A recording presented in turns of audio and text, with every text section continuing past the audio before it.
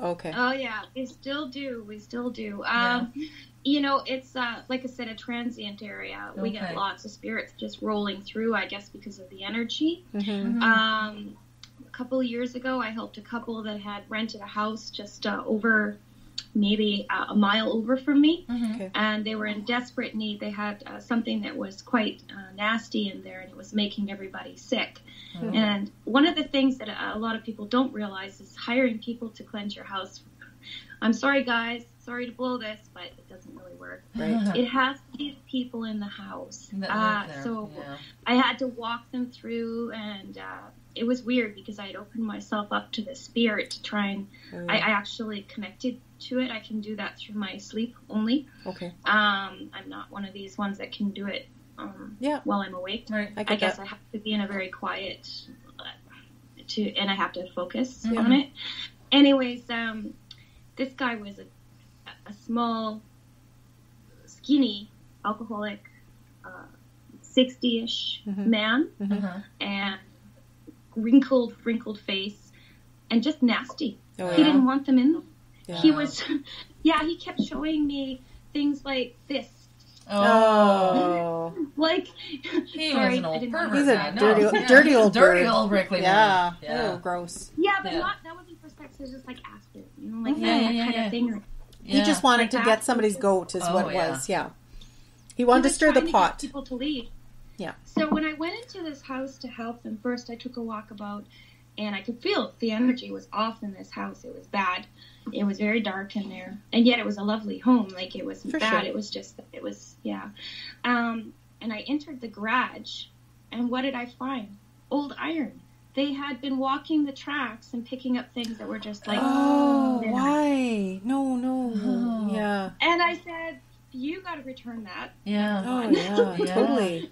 That leaves the house today. You cannot bring things like that into it. People go and commit suicide on that track. That's right. Or get accidentally killed on the track. They understood what I meant. I said, you cannot bring that old iron in here. Right. Oh, so anyways, I did a preliminary stage just to protect myself more than anything. For sure. But then I walked them through the process, and it took us 4 times to get this thing to work. And literally, it was Mom doing it, and Dad was sitting on the offset. And I said, have you guys been at odds because of this? Because I'm sensing something here, because I'm an empath. And I said, I'm sensing something here that you guys just aren't together on this. Right. And I said, I can tell you right now, for your children's safety, you need to do this together, because you won't be able to get this out unless you guys work together. They held hands. They had a few words. They took the sage, and that 4th time worked. It worked. Because they had to do it together. Right. And you know what? And they said, this is our home. This is the home of the living. And they just went through the whole house. And my husband had been standing out the front door. Yeah. And he felt it leave. Oh. And it was very hard to get that guy out. Yeah. He was not a very nice person. And this is the thing I need to stress, I think, because some really aren't here to do any harm. For sure. Right. But they can hurt you inadvertently. But some are actually actively not good. Right. Yeah. And these are the ones that, you totally have to watch out for, right? So, having said that, that's what I did for them. And then, of course, we've had a number of experiences outside the house, especially my husband, because he's very, very sensitive. And there's this one time he was coming down the ramps with the quad, and he got about halfway down, and all of a sudden he felt 2 hands on his back. Oh. Like pushing him back, stabilizing him. And he looked, and he was off. He was just about dumping the quad on his side. Him. Oh, okay. Yeah. He was helpful. We don't know where that came from, but there was a couple of times that were kind of similar. That was the biggest one. And then, of course, we've had the activity over at the shop, which is about 2 kilometers. It's the last road in town. Okay. And I sent you a video of some of that activity. Yeah. That is... Did you guys... Pretty freaky, man. We didn't put it... Did you hear? We could hear something, like a shuffling or something. Yeah. What the hell? Yeah. Why there? The shuffling. Why and that there one was a few spot? words. so my office manager blew that up on her TV and turned it up really loud, and she was able to get some words out of there. Oh. So if you want to try that. Sure, Oh. yeah. I never heard the words, but we definitely had other weird things occur there. But that one we actually caught on camera, which was that's pretty surreal. Freaky. You blow that one up, you can even see there was activity inside the truck. Okay. Oh, okay. If you look, I know you're only looking at the swirling wheels of the dervish. Right. Yeah, there's also stuff going on inside that truck. So we're gonna post the video when this interview comes out in about 2 weeks. Actually, there's St. Patrick's Day on Tuesday, so you kind of got pushed aside. I'm so sorry. Oh, great! We always celebrate St. Patrick's Day. That's cool. I know. Look at the Irish. But yeah, so we have to do St. Patrick's Day. So your interview will be probably in about 3 weeks, right? So in saying that, I'll post the video and the pictures about the same time if you're okay with that. Yeah, that's absolutely fine. Great. So, and I guess you guys must know about the Woodridge ghost, right? I know about the Woodridge ghost. Yeah. A lot of stuff. A lot of stuff in those lands, I firmly believe, it's not just human spirits. I mean, it's a little bit of everything. I've been watched myself. I was telling my dad, when he was still alive when we started this podcasting, and he was all for it. He's like, oh yeah, definitely. You got to get the word out and stuff, and people have to know these things. And I said, well, that's what I'm trying to do. Mm-hmm. And, I even said to him, when I was a kid in Woodridge, because he had a house out there when I was a kid, and we'd stay there on weekends and stuff. And I said I'd go play in the woods by myself because I was an only child. Firmly believe I was being watched all the time. Yeah. And that wasn't how... Yeah, why... I never feel alone here, ever. No. I go walking and I go out there lots. I never, ever feel alone. No. I don't feel uncomfortable, however. No, exactly. It's not a threatening. You just feel something. You feel like you're in the presence of other people. And almost like maybe even being protected when I'm saying being watched. I don't feel threatened. I feel more protective than anything. Oh. Yeah. The interesting thing, that's what I'm talking about with my husband. Exactly. His experiences have been protective. Hard, watching out for him because they know he works hard here. Mm-hmm. So the resident spirits that don't leave know him quite well because he's acknowledged them and stuff like that. For sure. And they leave him alone for the most part, but we believe they've also been protected. Yeah. So I don't think that works for everybody, but I think if they like you and who you are and things like that, right? Mm-hmm. So. Yeah. So you were saying before you're a Catholic pagan? No, I'm Celtic pagan. Celtic pagan. I'm sorry. Okay, that's cool. And how long have you been practicing? Well, it's kind of funny. It's gone through sort of a bit basic stuff. I used to consider myself an atheist growing up. Okay. And I was actually afraid of everything. But in the family, we have always been healers and empaths and stuff. Mm-hmm. So it just sort of naturally, I started to understand the world around me a lot better and had enough experiences. Yeah, exactly. So when my daughter passed away too, she's the one who taught me that there was way more going on around me than what I thought. Yeah. And it was very interesting.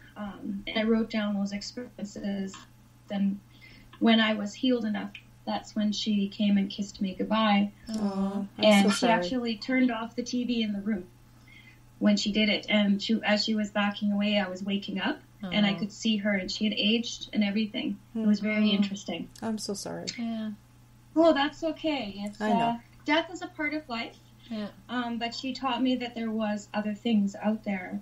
But I realized that, that journey was going to take me a while. And I always knew my path as, a very organic, grounded person, earth-based. And I started to understand what I was seeing around myself. Right. It's not that I didn't see it before. It was just that I didn't recognize what it was, right? So I started to embrace my family and my origins.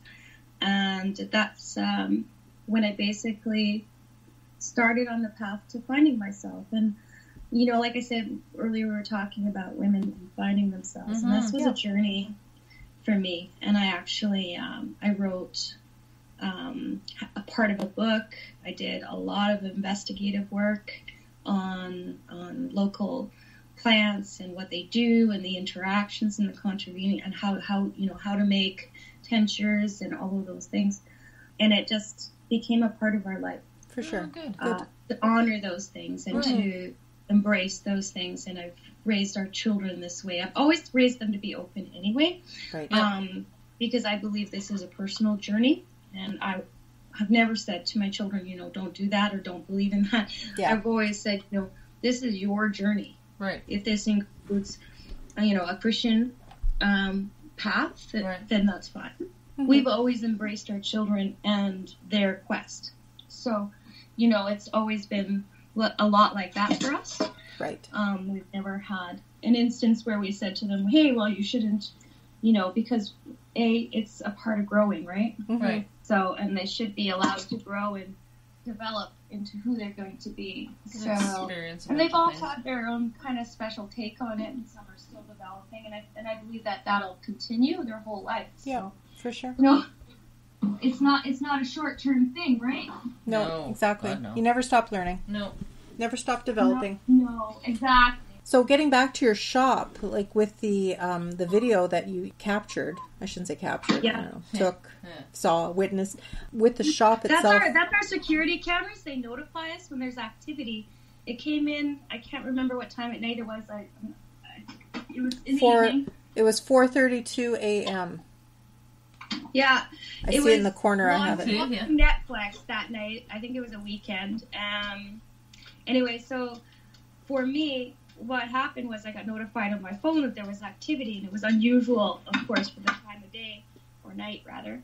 And then, so I started recording. Yeah. No. I saw something. Yeah. I saw something. I didn't know what I saw because it was on my phone, right? So it was really small. Right.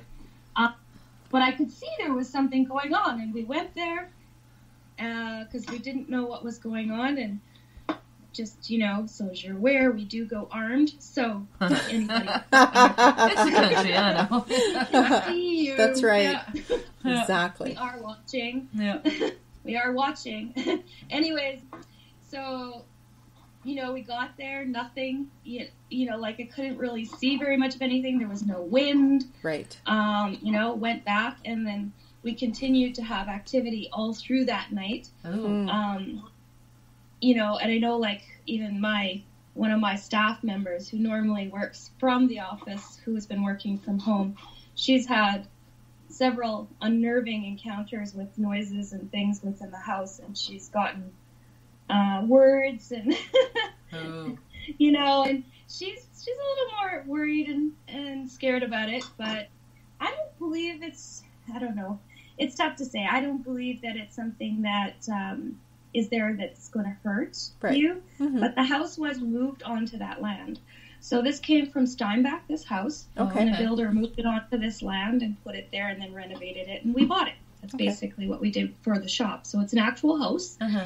And then the shop that you see in there, I actually had that built and moved onto the property. Okay. And we literally have only owned it for about a year and a half. So it's pretty interesting, the kind of stuff that's gone on there. And you can definitely hear stuff out of the normal kind of house sounds, what I mean? And things sort of happen there.